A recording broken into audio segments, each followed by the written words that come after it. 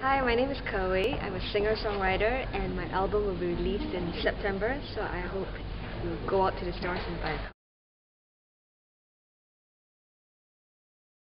I wrote this song called Plastic Mannequin Love because I was concerned about the environment, and at one point of time I was googling a lot about where all our trash goes to, and I discovered that there's a place called the Great Pacific Garbage Patch. It's actually a place in the ocean where the ocean currents swirl in such a way that all the trash is being collected at one spot, and it's actually such a huge massive pile that is almost 7 times the size of Texas. And I thought it was rather bizarre because no one is taking care of it.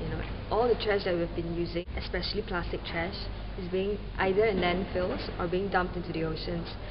So I saw a picture of a plastic mannequin. It got me thinking about how plastic is forever, and plastic mannequin might have a love story that lasts forever because he is forever. So I wrote this song called Plastic Mannequin Love.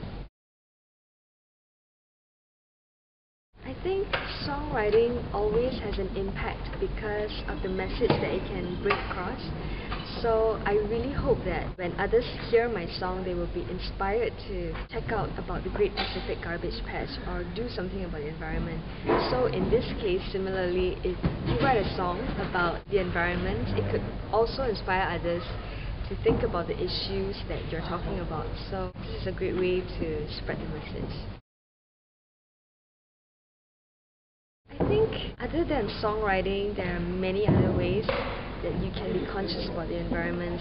For myself, actually I do, it's a very small thing, but I think it makes a difference in the long run, as all environmental issues are long-term. So what I do is I carry around these chopsticks that I use personally. So I think for about a year or so, I haven't been using disposable chopsticks. So it's my way of creating less trash for the environment and also save on wood and the chopping of trees and stuff like that. So it's something to think about. I actually picked up the habit from Taiwan, and I think it's a very good habit. I hope you will start songwriting because the deadline is end of August, so you still have a little bit more time to submit your songs. So please go ahead. Thank you.